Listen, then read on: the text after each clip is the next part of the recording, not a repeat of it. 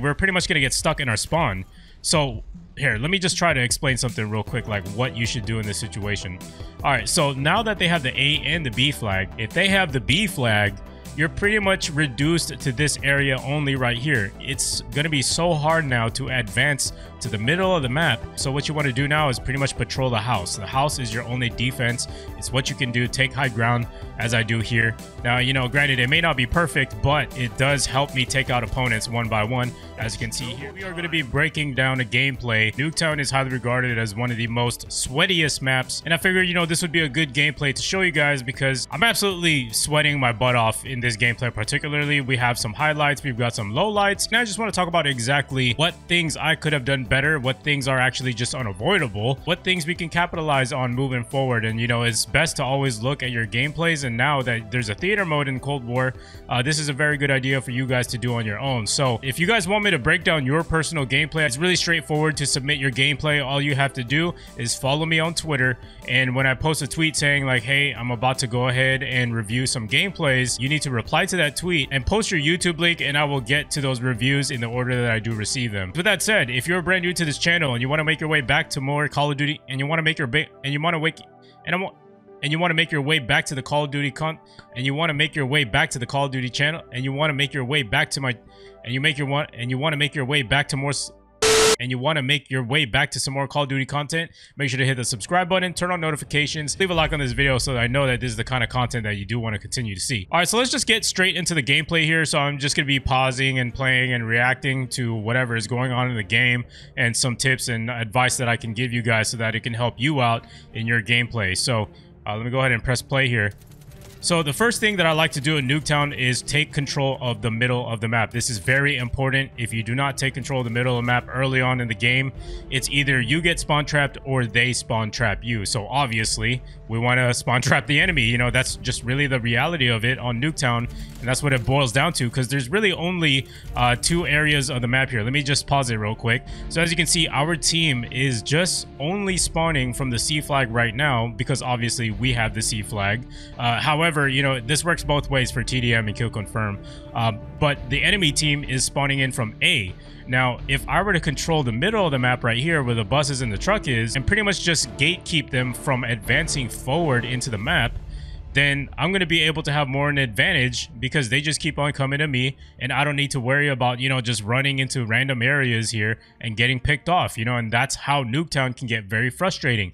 And it's also very important to not ever push the spawns, because then that will flip everything, and then all your hard work of trying to control the middle of the map is just going to go down the drain. But anyways, let's go ahead and continue the gameplay.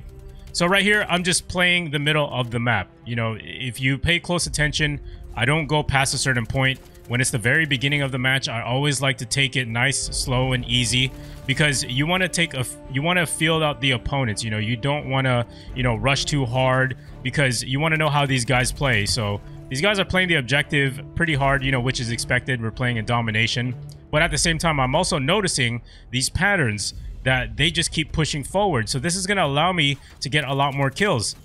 Now, I'm playing in a party with Apollo, who's, by the way, he's the owner of Carnage Clan, and I also am part of Carnage Clan. So we were pretty much, you know, sweating our butts off here. And as you can see, you know, no shade on Apollo at all. Like, I love the guy. But I remember him telling me while we were playing this game, like, how are you doing so well? You know, how are you pulling this off? Because the competition we were playing against, it was super sweaty. So the difference is because I was playing more defensive. You know, when enemies are playing on the offensive side, the best thing to do is to contrast that and play defensive. And that's really the best solution that you have against, you know, more experienced players who are playing very aggressive. Now, I'm going to get into more details of, you know, what you can do to switch up your playstyle as the gameplay progresses. But as you can see, I just keep going back and forth from one line of sight to another. And right there, I just lost a gunfight, you know, plain and simple. You know, that's on me. It's not because of I'm doing something wrong here. So now I'm just looking at my war machine. I have a war machine. I'm not going to call it in just yet, just because with the way score streaks work in this game, I know it's going to take a significantly longer time to earn it. So I'm just going to go ahead and save it for times when I actually really need it. All right, so it looks like now they're pushing the B flag. Thanks to my teammates, they've actually captured the B flag. So I'm playing rather defensive for my teammates. You know, there's always somebody who is an objective player player, who is an aggressive player, and a defensive player. I'm playing the defensive role right now. So me doing that allows my teammates to go ahead and capture the flag. So in a way, I am pretty much being a team player. And here I am again. I pull out my my Sigma to be able to take out any score streaks that they have in the air. That's definitely a first thing that you want to do when you're playing against these teams, is to take out their air support as much as possible, because once they've got that air support up in the air, it's pretty much over. It's really hard to get back to the flag, and that's a wrap about that. So one also key thing that I'm paying attention to is my mini map. Now you hear this every time in Call of Duty, but it is because it is the most important thing in Call of Duty. Without the mini map, it would be so much harder to predict the enemy movement and also make educated decisions on what you need to do next. So because of the mini map, you know, I'm always constantly looking at it. So now I'm gonna, you know, of course, take out the guy in front of me, and then also at the same time, I'm quickly glancing at the mini map, and I'm also checking my back, you know, because you never know when enemies slip by your teammates. You know, you don't always want to ever take that risk. All right. So notice here, I look directly above at the window, and that's because I did see the ping on the enemy UAV, on the UAV, I mean. So now I back up a little bit, you know, that's because the enemy team, they've unfortunately called in a VTOL. So, you know, when there's kill streaks out there, don't even risk it. Don't even try to ego challenge it. Just, you know, find cover. Now, I'm about to make a huge mistake here, which I should have, you know, done better and known better. Is, you know, I went outside, I got a little greedy, I thought, hey, maybe I can get a kill, and then boom, I actually got picked off by the VTOL. So what I'm going to try to do now is attempt to take it down. And, you know, I don't know what's going on with some of these score streaks, but I find it really difficult to take them out. As you can see, it's not even locking on right away, and that's very frustrating. But either way, even if it means taking a couple of deaths, it's still worth trying to take it down if you have the right weapon. Obviously, you want the Sigma, because it's better than just running out there, getting repeatedly getting repeated deaths. Oh, I can't even talk. You know what I'm saying? So it's better to just take it out right away. You know, tell your teammates like, hey, let's take that out right away. You know, work together. You know, you can use artillery strike or, you know, some other equipment that will take that down as well. You know, that's just something to consider. Now, the reason why I stopped shooting at it is because I saw that the enemies actually captured the flag. And that means that once they capture the flag, and also, by the way, the VTOL's gone. Once they capture the flag, we're pretty much going to get stuck in our spawn. So here, let me just try to explain something real quick, like what you should do in this situation. All right, so now that they have the A and the B flag, like I said earlier, you mainly want to take control of the middle of the map, and you just pick them off as they come out of their spawn, right? If they have the B flag, you're pretty much reduced to this area only right here. It's going to be so hard now to advance to the middle of the map, because the enemies likely have control of the middle of the map, which means when you come out of your spawn, you're going to get killed. So obviously that's a huge problem. So what you want to do now is pretty much patrol the house. The house is your only defense. It's what you can do. Take high ground, as I do here. Now, you know, granted, it may not be perfect, but it does help me take out opponents one by one. As you can see here, I was able to get off on 2 kills right there. I'm checking my minimap. I see an enemy down here, and he's actually taking out my teammates. This guy's moving pretty quickly, and, you know, I felt like I should have killed that guy, but he got lucky. He got saved by the bell. We're not actually doing too bad here. 32-7. And, of course, I got the best play of the game here because, you know, I'm Turbo Man. Let's go, baby. But, yeah, this was just a quick display of the first half of what I usually do. The situations have flipped. We are now on the A side. I'm going to capture the A flag. And, again, trying to be a team player. I'm going to take out those UAVs. The more information the enemy has, the more advantage they will have, because chances are your teammates are probably not wearing ghosts. You know what I'm saying? Like, maybe 8 times out of 10. My teammates are usually never wearing ghosts, so that's a huge problem. All right, so I made a big mistake here. I got a little too aggressive, and I tried to push, and that's exactly what happens. You're going to get taken out by people camping in that window. That right side of the map is extremely hard to push because of that power position of that window. And as you can see, it's actually really hard for me to get past that. What I'm trying to do is try to get into their house at the C flag, because once you do that, it's so easy to just start picking off the enemies as they spawn into the game. As you can see here, I'm pre-aiming already into that corner because I know that's where they're spawning in from. And there's 2 over here. Ooh, I actually got 3. No, wait. Did I get 2? I only got 2 of them there. What the hell? But anyways, now the spawns have flipped. See, this is exactly what happens. It's not because of what I did. It's because of my teammates. My teammates were the ones who flipped the spawn, so that's very unfortunate, obviously. And as you can see, I still have my my war machine. Haven't used it yet. So the reason why I decided to push up there is because I saw that I had another teammate pushing up, and there weren't a lot of enemies in the mid line of the map. So I figured, okay, it's okay to push. So this is pretty much transitioning into the second half of this strategy that I like to run on Nuketown is that, you know, once you start to get into this area that I'm at right now, this is a very great position. This is where you can hold them at their spawn and kill them as they're coming in, just like this. Again, unfortunately, I missed my shot. You know, that's all on me. But, you know, however, someone with a much better accuracy shot who wouldn't choke that would definitely kill that guy.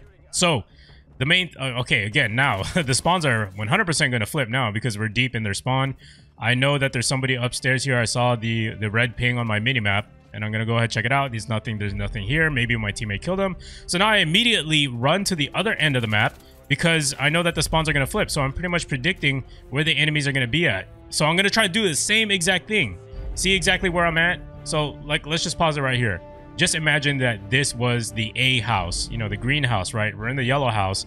They're pretty much built almost similarly as far as, like, you know, how the houses are made, etc. You know, they're just pretty much mirror images of each other. So me standing here is pretty much almost the same as me standing in that garage where I get a clear view of their spawn, and they'll literally spawn in front of you. But you will never see me really venture out anywhere past this area. So let's just keep playing it now. 100% the spawns are going to flip again. You know, this is something that you cannot control if you're playing with a bunch of randoms. You know, like I said, I was playing with Apollo. He knows better, so I know it's not on him. But as you can see, I did take out those UAVs once again. You know, once you see that, you get into the habit of taking down those score streaks. Now, the body armor, I really like the body armor. It saved my life a couple times, and I think it's pretty much worth it using if you want to stay alive as long as possible. And you never know, it could save you from, you know, getting a nuke, if something like that. So I noticed a lot of my teammates were dying out here. You know, these blue skulls, they indicate that my teammates have died. So that's pretty much a warning sign. Like, hey, if I go out there, I'm most likely going to get picked off too. Literally, 4 of my teammates got picked off. I mean, you know, chances are the same thing's going to happen to me because I'm going to be outnumbered. So, you know, all my teammates are here. No one's going to back me up. So the best thing to do is just to play defensive once again, get high ground, and I'm just going to peek out this window. I'm going to pre-aim down areas where I feel like the enemies might be. And I'm also going to keep checking my back. You know, I never, ever ADS in one spot for too long. Ever. You know, of course, there are special circumstances for that. But, you know, you never want to do that because you never know when there's going to be an enemy that's going to be flanking you from behind who's wearing ninja, etc., etc. That's going to be a bad turnout. So, as you can see here, I reacted quickly. They were capturing the C flag, so I turned around. So I'm actually still in a good spot. So I see somebody coming through the door here. I back up a little bit just to give myself some space between myself and the enemy. Unfortunately, the RC car killed me here. You know, like, what are the chances of that, right? But the fact that I gave myself some breathing room between myself and the enemy was really smart thing to do, and that's what you should do as well. You know, don't just, you know, sit there and wait for the enemy to come to you. You know, put yourself, if you have the time, in a better position. You know, pre-aim and get ready for that gunfight. And I don't know if you guys noticed, but that guy had a shotgun as well. So those are things that you have to keep notice of as well. Like, you know, if you notice him holding a shotgun, then you best believe you better make that distance a lot farther so that his accuracy is not going to be as accurate.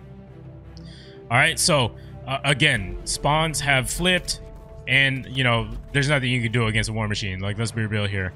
However, I do like the war machine a lot. I think it's very overpowered, and I don't think it needs any tuning at all, honestly. Maybe they could reduce the amount of ammo it has, maybe by 1 or something like that. But other than that, I really like the war machine. It's so fun to use. All right, so I'm playing just a little bit more aggressive here because I feel like my teammate needs someone to be more of a slayer, somebody to just hold the enemies down so that my teammates can capture the flag, you know, because if I'm the only one in this team who is actually capable of, you know, getting a lot of kills besides Apollo, you know, us two, we can't just do it ourselves. You know, that means that we have to do the dirty work and kill the opponents so that our teammates can actually play the objective safely. All right, so so we're getting down to the wire here. We're down by 10, 100%. There's no hope. And I decided, okay, well, maybe I can try. Maybe we can try for a triple cap. I'll hop on the flag one time. And then notice how I'm using this head glitch to give me some protection. You know, you got to use those things. And I'll always notice, you know, where you could potentially be shot from. So always take good consideration of those lines of sights. All right. And, oh, another thing. I know somebody's going to ask me about the class setup. Check the link down below in the for the class setup. So this is just a last-ditch effort, you know, to just save the flag from being captured. But pretty much, this is definitely going to be the end of the gameplay here. You know, we had a lot of highs and we had a lot of lows. And there's definitely some take-home tips that you can definitely learn from this and apply to your own game. So as you can see, We ended up with 51 eliminations or kills, or what I don't know why they call it eliminations, and 20 deaths. You know, we had the most score because you get more score from the more kills that you actually get in game. But anyways, guys, I hope you guys did learn something. Like I said, if you want me to break down your gameplay, make sure to follow me on Twitter. Link is going to be down below in the description with some instructions. And yeah, let's get this series popping, man. I hope you guys did enjoy. Leave a like if you did, and make sure to subscribe if you want to make your way back to some more Call of Duty content. Let's go, baby.